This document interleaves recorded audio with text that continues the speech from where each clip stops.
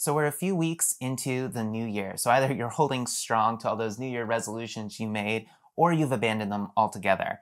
I find that one of the best ways to help set meaningful goals, to stay motivated, and to move forward in the coming year is to look back at where you've come in the last year and create those mental milestones to celebrate that progress.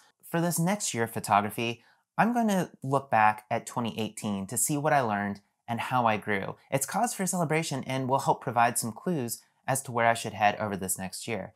And I encourage you to do the same. Spend the next week looking back over your 2018 and list your achievements, your milestones, failures, lessons learned, and celebrate it. So here are 10 things that I learned last year about landscape photography and life for that matter. I'll link to some related posts and vlogs if you want to dive deeper into any of these. The first lesson I learned is to make everything count, and if it doesn't count, remove it. That's minimalism in a nutshell, and it applies as much to life as it does to photography.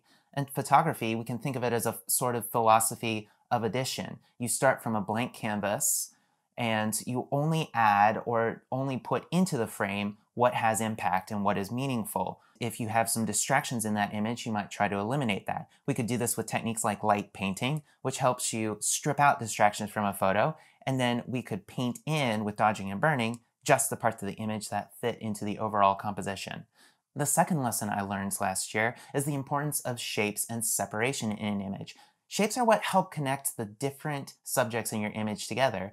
Without them, your eye isn't quite sure how to wander and rove throughout the image, and the different subjects just seem disjointed. Shapes like an S-curve or an M-curve help connect the different subjects so that way the eye naturally roves throughout the entirety of the image.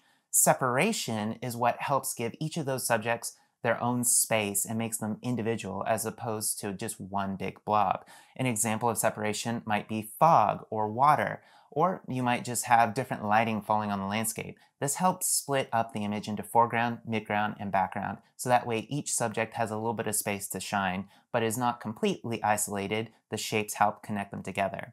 The third lesson I learned last year is the importance of neutral tones in an image. As we talked about in some previous vlogs, neutral tones are colors within an image that the viewer expects to be grayscale, or in other words, we expect them to be neutral.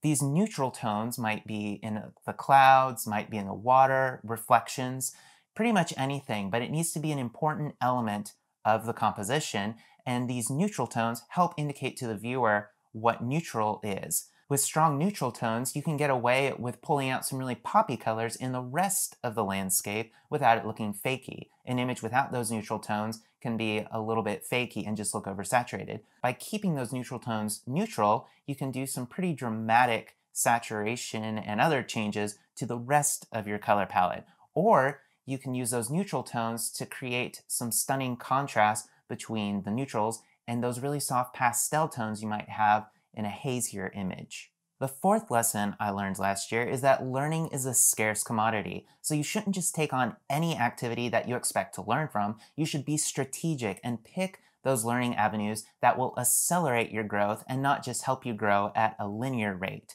Growth is not an accident. It is the result of intentional strategic effort. So make every minute that you get to invest in your craft valuable. The fifth lesson I learned last year is to not underestimate the value of your failed images. This is due to a cognitive bias called survivorship bias, which we've talked about in some previous vlogs. Survivorship bias is where we tend to underestimate the value of failure and overestimate how much we can learn from success, when in fact, mathematically speaking, it's exactly the reverse. One of the ways that we can avoid survivorship bias is by journaling as we go and performing retrospectives. Retrospectives are where we take a look back, try to figure out what lessons we learned, and ask ourselves how we will concretely apply those in the future.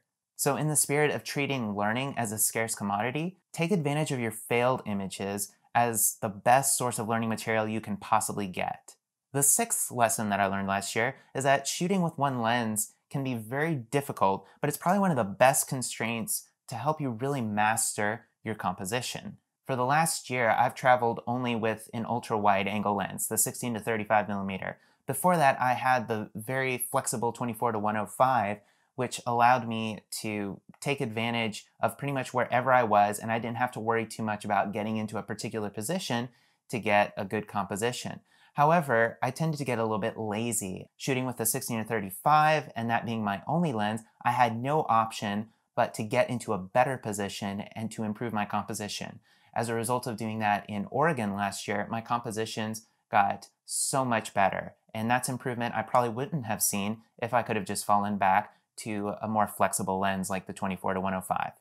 The seventh lesson that I learned last year is the importance of cognitive biases and how they hold us back from improving. We already talked about some of them, like the survivorship bias, but there's also the planning fallacy, which is our tendency to underestimate how much planning we need to do ahead of time to be successful and to grow, and also causes us to forget previous lessons. Make sure to check out the dedicated vlog on some of those cognitive biases and how they influence your photography. The eighth lesson I learned last year is how crucial boredom is to creativity. Normally, when you get that feeling of boredom, you assume that you need to find something productive to do. And this was always my assumption, but as I've done long-term photography, I've found that I tend to get burnt out really quickly. Sometimes I just need to leave my camera behind and go enjoy the outdoors. Make sure to go check out the dedicated article and see why that is the case. The ninth lesson I learned last year is how important it is to think of time as your best ally. So if you want to become a full-time photographer or a travel writer or an educator, you need to stop waiting for the perfect opportunity that will never come and instead start pretending that you are that person. Pretend that you're a full-time photographer. Pretend that you're a digital nomad. Pretend that you're a writer. And in pretending to do it, then you will accomplish it. Just start investing 1 hour a day in what you love. Investing 1 hour a day over a year adds up to 9 weeks of full-time work over a year. The 10th lesson I learned this year is that contentedness is a choice and not a result of circumstances.